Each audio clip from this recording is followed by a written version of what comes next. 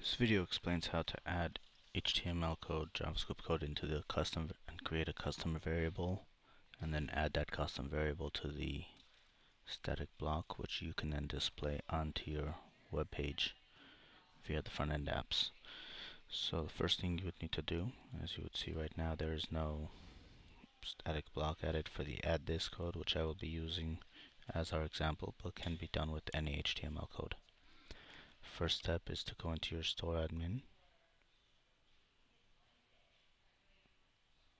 and for the purpose of showing you the reason for this, I will create a new static block right now.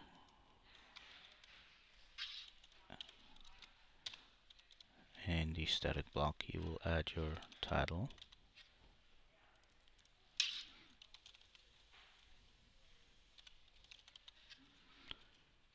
click Show Hide Editor, and take your HTML code, paste it in, and click Save, or Save and Save Block, or Save and Continue. As you see, I had added the code.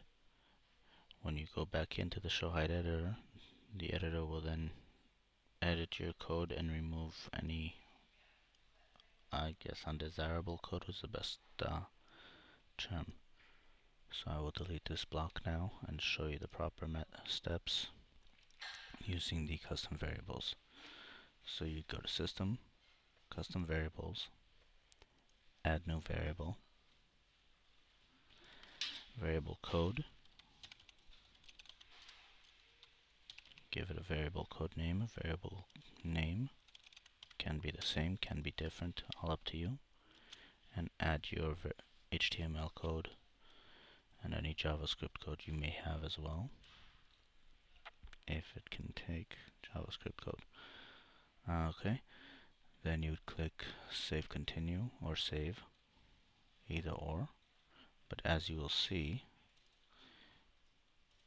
if you go back into the custom variable, the code does not then get edited. Once done, you will go to CMS Static Blocks, Add New Block, or to go to any current block, whichever you desire, to add the custom variable. In this case, again, I am creating the static block as I had deleted it earlier. Click Show Hide Editor. If you already have code here, you would either need to place the custom variable before your code, after your code, or any portion of the code that you would like to display it. So you'd click your mouse in the position that you'd want it, wherever you'd want it in the code, and then click Insert Variable. Click on your custom variable that you just created, add this, and save the block.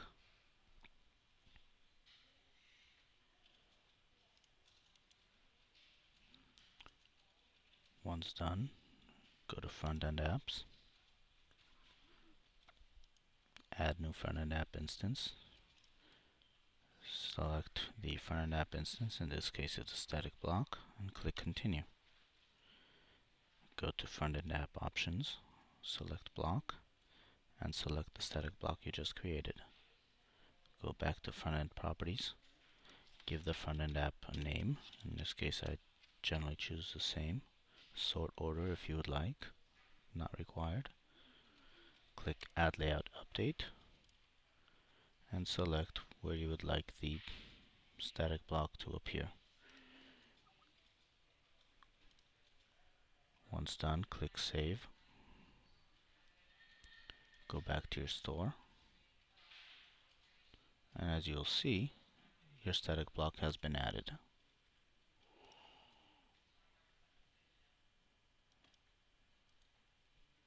If you click on the link, now obviously your code will be different than this, will give you some different results in terms of the Facebook or other links, depending on your HTML code.